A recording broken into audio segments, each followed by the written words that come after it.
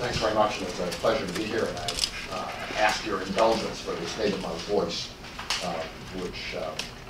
is even worse than its normal condition at the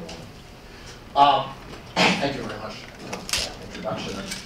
You could perhaps have summarized things to say that I have a bit of a split personality, dual identities, insofar as, and this is true professionally, that dual identities that, in a way, keep getting forced together by the press of events and also by other people's preconceptions. And the linkage that I'm going to talk about today between inequality and instability, financial instability in particular, is in some sense an instance of that. One of the personalities which has been a primary academic preoccupation for now between 15 and 20 years has been an effort to improve the measurement of various types of economic inequality, and to do so not only on the national but on a global scale. And that's a project which got underway long before the study of inequality achieved its current degree of fashionability. It was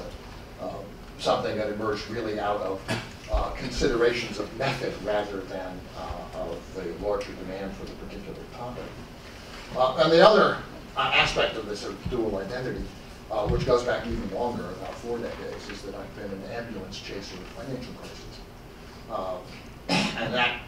is a kind of a hobby that I picked up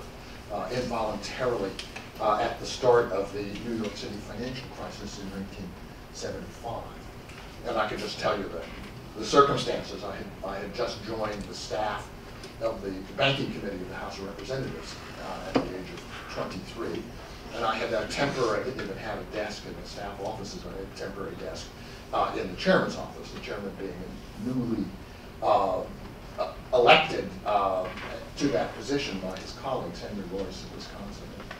I would think it must have been June.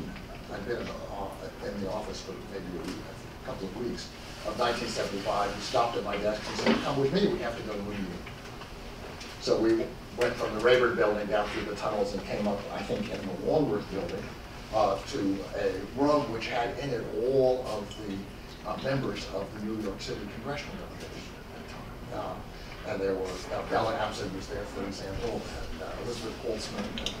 Charles Rangel, Steve Solars, and maybe 15 others. And they were all deeply concerned because they had just learned that the banks which had been financing the city on a short-term basis were not going to renew those loans when they expired, which was coming up in the middle of 1976. So they, saw that this was going to be a catastrophe for the city, and they were asking the newly installed chairman of the banking committee, who was a Midwesterner, was obviously a sympathetic liberal, but not a New Yorker, for his assistance. And Henry listened to this for 15, 20 minutes, and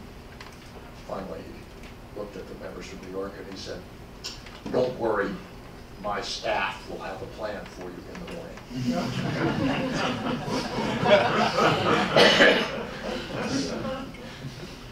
So from that point forward, I had, to some degree, the portfolio of financial crises, and the notion that financial crises were part of life was not as, let's say, much of a discovery to me by 2007 than it was to your typical academic economist. I was not part of the nobody could see it coming group because it seemed to me that financial crises was something which were, in the Minsky tradition, a routine feature of the scene, and the question really was facing the policy maker, whether you retarded their onset or accelerated it with your choice of policy actions. But in any event, by and large, these two sets of concerns developed along separate lines for quite a few years, but they began to merge conceptually in the late 1990s with a body of work that focused on the problem of inequality in the United States, which began to become of the focus of interest for the economics profession in the late 80s with the work of Barry Goustone and Bennett Harrison, and with the mainstream reinterpretation of rising inequality in the early 1990s, along the lines of the arguments that I'm sure we're all familiar with the influence of technology and trade and so forth, and skill bias, technological change. And I realized at that time that if I wanted to make any contribution to this, I would have to have a richer body of information,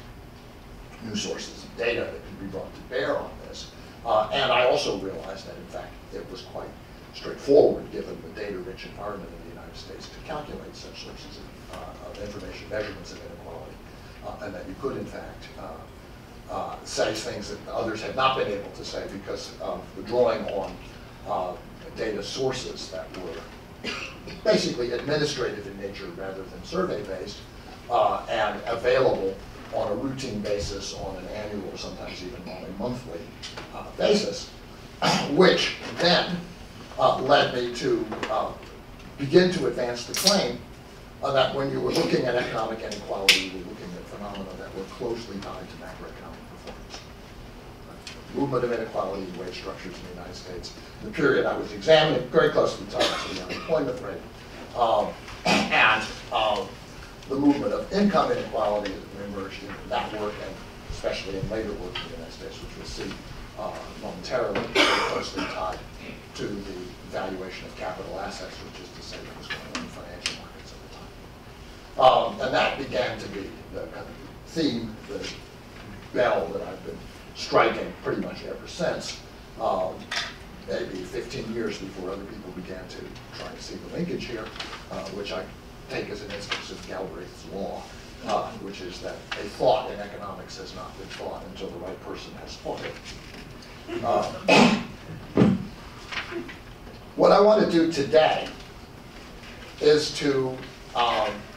present to you a body of work which led to this linkage between financial regime, financial instability, and economic inequality on the global scale, and led us to develop this analysis in advance of the great meltdown of 5 years ago. And to show you a little bit about what the data sources were that led us in this direction, and how we just derived this particular line of argument. So that's,